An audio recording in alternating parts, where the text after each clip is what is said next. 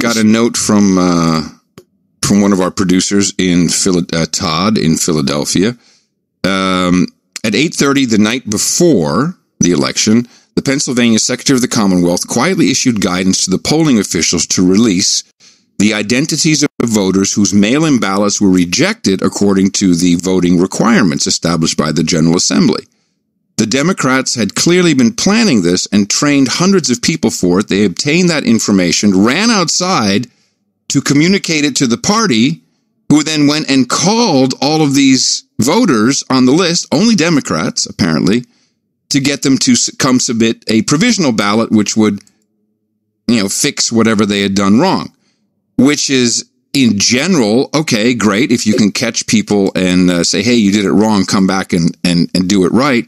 But if you only do it for one party or for one candidate, that's not equal provision under the law.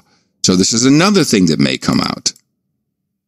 It can all come out. It probably all will come out, and it is scandalous. And when somebody pointed out on Twitter, I heard Biden talking about this. I have a clip of it even. Mm-hmm. But when somebody just kind of pointed out on Twitter that Joe Biden, creepy Joe, decrepit old Joe, never was popular, has never got anywhere trying to run for president, plagiarist, suddenly wins the most popular votes in the history of the United States.